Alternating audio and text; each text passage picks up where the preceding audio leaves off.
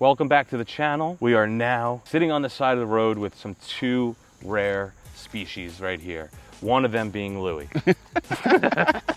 Tell us about the cars, Louie. These are some special cars. All right, so I did my, the car, there's 682 in total 996 GT3 RSs. 4 of them were produced in 2003, and then the other 678 were produced in 2004. These cars were never US legal. They were only EU compliant, and my guess, off of my knowledge, is that these full roll cages were always standard everything RS, so I think with the US laws, they probably had a hard time. I think this is through the Club Sport package, no? They came standard with this full roll cage. Regardless of all the boring fun facts and stuff of 600 something, they're rare as hell. The bottom line is that they were never made for the United States of America. They're essentially considered forbidden fruit on US soil.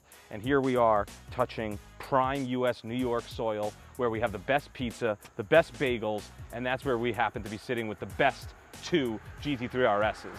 To me, having one of these is absolutely incredible. To be able to have 2, which by the way, they only made the options with white with the red decals, as you see, and then white with the blue decals, Riviera Blue.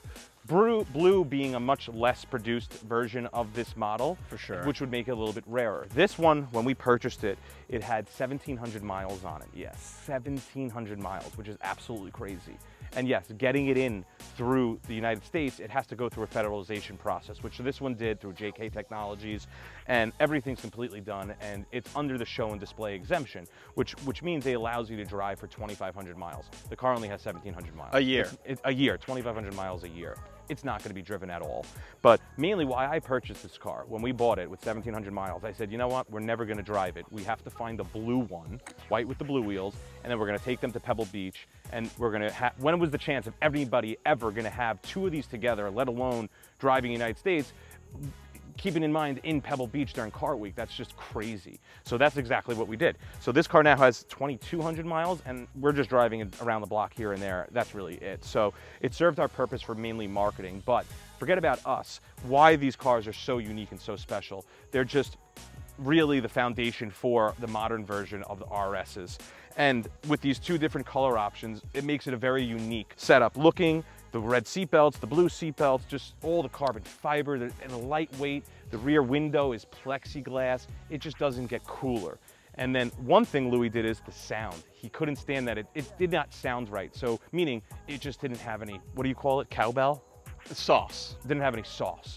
So Louie, what'd you order to get more sauce? Oh, just muffler bypasses. So you think that needs it, right? I think every GT3 car should not have a stock exhaust. So every GT3 should have some form of exhaust or any modification just so you can hear that beautiful motor howl. I mean, it's a GT3. They all had to sing, and you have to hear them sing. And not only that, but with these cars, especially the 996 RS, this, if you argue with a lot of guys between 996, 993, and 997, a lot of people do say that the 996 RS is the best handling and best driving GT3.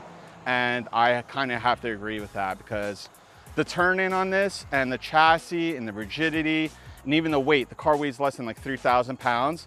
This car is all there. And I told Ryan multiple times, these are probably my favorite, 2 favorite GT3s we've ever had, hands down. And what's kind of interesting is we're known for the 997s, whether it's a turbo, whether it's a Carrera or a Carrera GTS, whatever it may be, GT3s. Coming off of the fact where, if you guys all know, we had the mint GT3 RS and the pink Ruby Star one, thinking about the fact that we're gonna say, okay, how do we one-up this in Pebble Beach? We're gonna grab a couple of 996s, which everybody also says the fried egg headlights, they hate them, but for some reason, these are the only 996s that are the true cars that people freak out about. And these cars, by the way, are around the $500,000 each, so they're not cheap at all. They're not what you'd consider in that normal, 996 world. The blue one, coincidentally, when we were taking it to Pebble Beach, there was a customer that was interested in it, and he wasn't sure, and he said, I'll come look at it when I come back. I said, there's only one problem, and I can't promise you or hold to my word on anything about this now, because when the car is out in Pebble Beach, somebody may buy it when it's out there. It's very likely. So he made a very wise decision, wired the money right into us, and he says, go enjoy it in car week.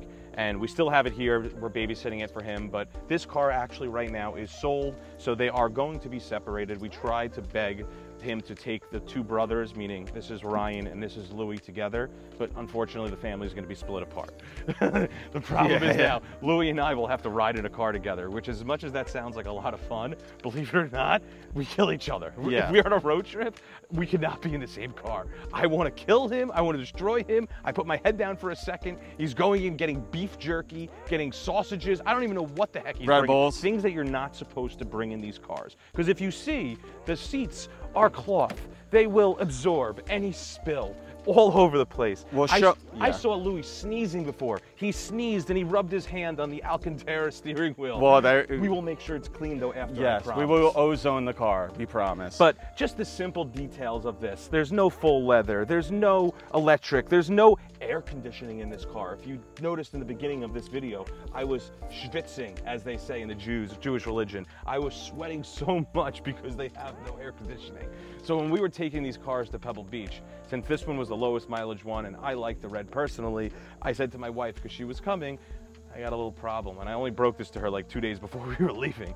I said, the car we're going in doesn't have air conditioning. And she's 8 months pregnant. So that wasn't really such a good thing. No. So we ended up swapping keys and switching cars and having a lot of fun with all the cars, which is really awesome. So, but the main thing is, every so often we try to buy certain cars that other people don't buy. And there's not been many dealers that have had these examples, let alone ones with like 1,500, 1,600, 1,700 miles. Keep in mind the blue one has 9,000 miles. Just super, super, super rare cars. So the fact that we're able to look on these two, at these two on US soil, is extremely, extremely rare. Just gonna give you like a little walk around these cars and just focus on the tidbits of what makes the 996 RS so special. First, we'll start with the Euro GT3 seats, the buckets. Definitely infamous and actually very comfy. We got the full cage. We have the carbon mirrors. And one of my favorite things about the RS is the hood. Now, I don't know if you guys see this, maybe we could zoom up a little bit, but you see these bubbles. That's all factory. That was, you know, something that this was one of Porsche's first cars that they introduced a carbon fiber hood on.